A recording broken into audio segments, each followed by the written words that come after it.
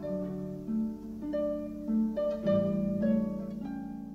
plot to Lucia di Lammermoor, it's based on a novel by Sir Walter Scott, which has got lots of political overtones. And like every Romeo and Juliet story, you have two young lovers who are from these different families.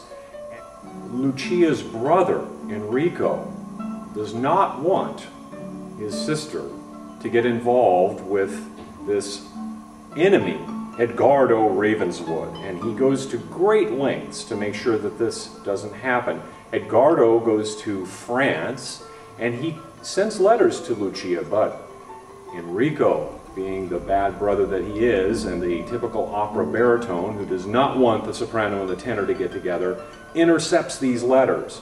Lucia thinks that Edgardo has given up on her and she's now forced into this marriage with someone she doesn't love.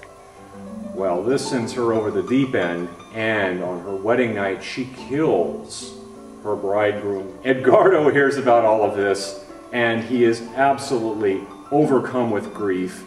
He kills himself in the... Oh, that was a spoiler. Well, anyway, that's what happens.